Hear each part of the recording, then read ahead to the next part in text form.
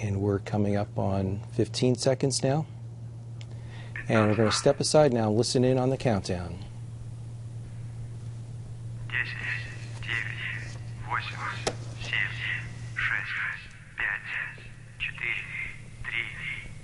4, 3, 2, 1. We have ignition. Первый, есть контакт подъема низкой. With the Sirius FM-6 satellite on board.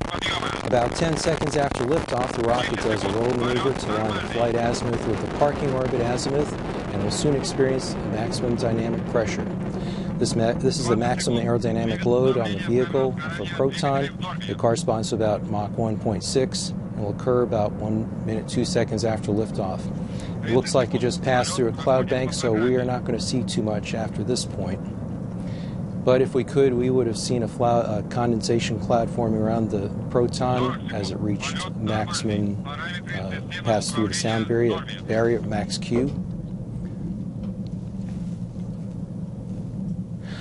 We're getting live telemetry now, and you can see the graphic animation that is built on that telemetry, so we are well into the first stage burn. And we're just past 1 minute into flight. And this is the point in time where it would have passed through max Q, the maximum aerodynamic load.